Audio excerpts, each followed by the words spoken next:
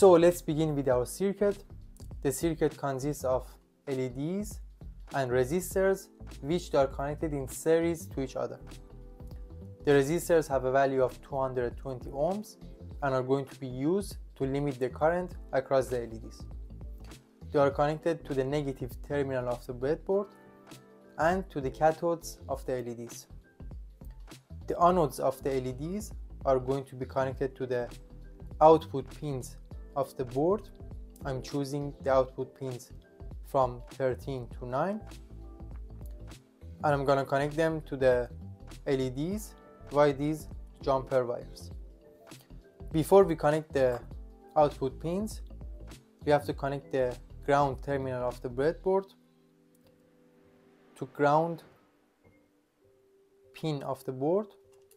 I'm using black jumper wire, and now we can connect the rest of the jumper wires. So I've connected the pin 13, now pin 12 for white LED, pin 11 for red, pin 10 for yellow LED, and the last one is going to be pin 9, which is for green LED.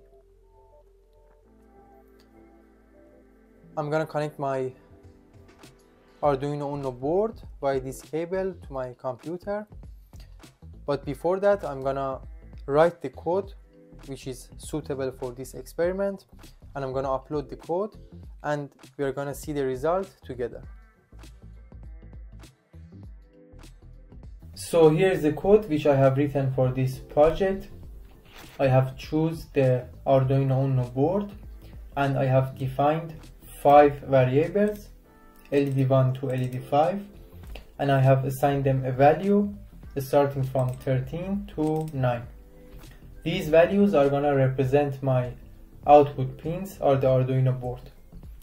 Next, on the void setup portion of the code, I have told the Arduino that these LEDs are going to be my output using pin mode function.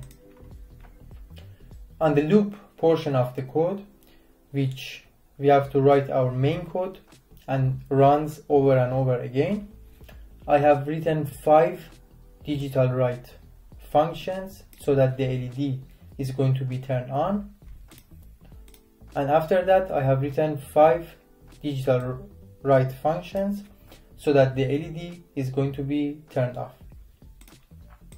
And the LEDs are going to be turned on and off one at a time with a specific delay. When the LEDs are active high or on, they are going to stay on for 200 milliseconds, and when they are off, they are going to stay off for 400 milliseconds.